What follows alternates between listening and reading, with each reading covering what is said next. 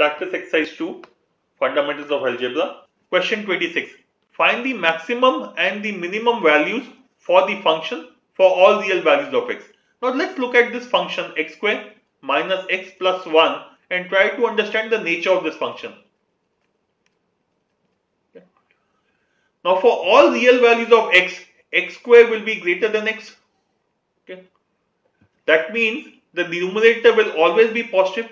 So numerator will always be positive because x square minus x will be a positive number, plus 1 will be a positive number. Similarly, x square plus x plus 1 will also be positive. So I can straight away say this expression has to be a positive number.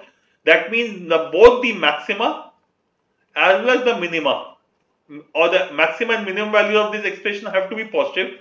Hence, choice A and choice B are incorrect because they are giving me negative value. Similarly, choice G is incorrect because it is giving me a negative value. Oh, choice E is also incorrect. Correct answer, choice C. Okay. Had there been more cases, then I would have said, let me take a value of x. Okay. For example, if I take a value of x as 0, the value of the expression becomes 1. Okay. So I would have then, if there were more choices in which both the numbers were positive, then I would have substituted values of x into the expression and then tried to eliminate choices. Now just to complete the process, if I put x equal to 1, the expression would become 1 minus 1 plus 1 in the numerator and denominator 1 plus 1 plus 1 equal to 1 by 3.